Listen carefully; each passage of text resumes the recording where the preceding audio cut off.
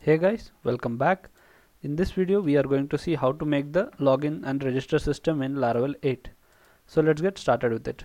So previously we created a project and did the basic setup, and now we are going to make the auth system in Laravel.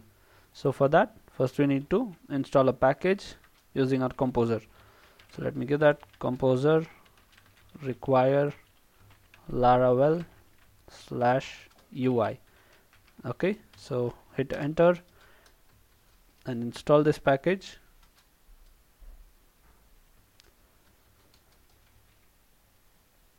So we'll give it some time to install. So it shows some error guys, that app provider schema not found. So in the previous video we had added this thing in the app service provided file, so this thing is not being found. So let us go and import that class over there. Here let me just scroll this down, and here you can see the schema. Just give right click and import class. So it has been imported. Okay, so now let us rerun the command composer require Laravel UI.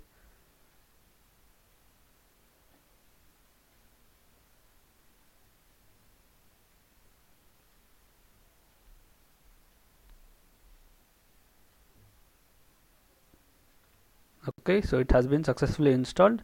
So now we are going to give the auth command over here. So let me say php artisan. Let me just scroll this up. I'll just clear it so it's visible to you guys. Clear. Okay, so php artisan UI : auth. Hit enter and scaffolding generated successfully. So for this you can just go and check it in the resources folder, resources, views, and you can see the auth folder is created. So inside this you have your login blade and register file and all. Okay, so let us check in the browser if the output has come. So I'll go and refresh. Okay, so you can see the login and register button is over here. So if you click on login, you'll get the URL of login and the login page. So there the design is gone in this because we have not imported the bootstrap, so we will do it externally. So let me go to the bootstrap, get bootstrap.com. Let us go to the docs section, and here this is the link. So we are not going to use the CDN link, we are going to store it locally in our project. So let me paste it over here and just copy the whole thing, Ctrl A and copy. Go to the public folder over here and create a folder called frontend. Hit enter, and inside this we are going to create a file, new file, and we'll name it bootstrap5.css. So let us paste the CSS which we copied from the browser, save and close this. So let us create one more CSS for the custom CSS we are going to write. So we'll rearrange the files inside public frontend. So let us create a folder called CSS, and inside the CSS folder we will keep all our CSS. So I'll move the bootstrap CSS in that, and inside the CSS folder I'm going to create a new file, say custom.css, and we'll create the JS files also here, new folder JS. Okay, so inside JS we are going to keep the bootstraps JS over here. So let us go to bootstrap, and here we will take the bundle, just copy and paste it over here. We'll copy the file name, so this will be our file name. So go there and create new file, paste the name over here, and let us copy the content. So this is the JS, copy and paste it inside this. Okay, save and close. So now let us link these files to our project. Go to the resources and views, layouts, app.blade, and here we have to link our CSS. Close this terminal and I'll just copy and paste this thing. So this asset, in the sense you are inside the public folder, so inside that we need to give the path, that is frontend /css and this bootstrap5.css. So I'll just rename, Ctrl A and copy, just close this file. I will paste it over here. Paste, copy paste, and just instead of this I'll just say custom.css. This thing css.app.css we are not going to use, so just let me remove that. And here for the script it is already given over here, so let us just take this thing, Control X, and we will paste it at the bottom. Okay, so paste it, and we are not going to use this app.js thing, so let us remove this and say frontend /js / the file name. So it is over here, this file. I'll say rename, Control A, C, I'll just copy and close the file and paste it over here. Okay, so this should do. And now let us check the output. So I'll close this tab and refresh, login.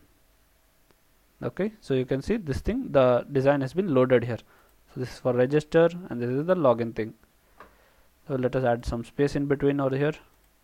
So go to your, just close this public, and inside your auth login blade we have this over here, form group row. So let me just select all and give margin bottom 3, save, and let us check the output, refresh, and it's done. So similarly for the register blade also, let us just do it quickly and close the login blade and register. So for the form group row, just select it and say margin bottom 3, and so it's done over here. So now let us insert the data and check. So before inserting we need to migrate the database. So what we are going to do is we'll just close all these files and rearrange the files, and we'll open the terminal. So you can see new terminal, and here we are going to say php artisan migrate. Okay, hit enter, and all this database will be migrated successfully. So let us go and check in our database. Let's refresh, and you can see this is the tables which Laravel provides by default. So now let us register and check. So I'll register myself, say Om Prakash, email om@gmail.com, password,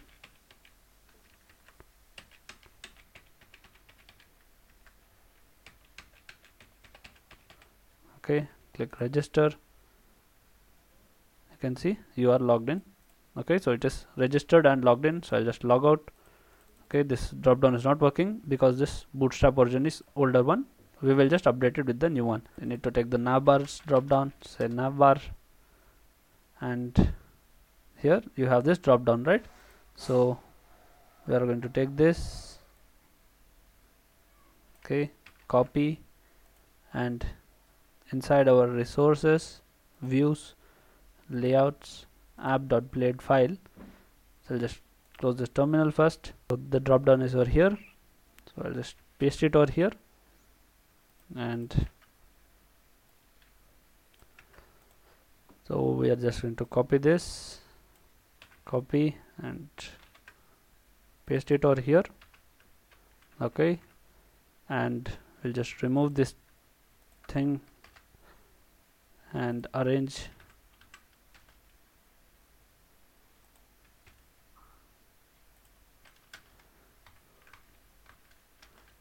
Okay, and here what we are going to keep is, we'll just keep a dummy thing for now, my profile, and I'll just copy the same thing and paste it over here. I'll remove this thing, and here what we are going to keep is the logout button. So this href, we'll copy and paste it over here, and inside this a tag itself we need to paste this on click event, copy and paste it, and the last thing we need to paste it inside the form itself, this thing. Okay, just copy and paste it. This is the thing which you need to paste it inside this a tag. Paste it over here, save, and now we can remove this old thing. Okay, so this, don't forget this guys, this is the main thing. We need to pass the CSRF. I'll just cut and paste it over here, paste, save.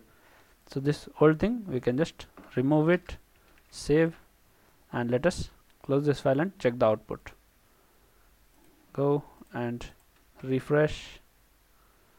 So you can see it's working. Let me click logout and it has successfully logged out. So now let me log in with my credentials, what I have registered. So I say om@gmail.com and password,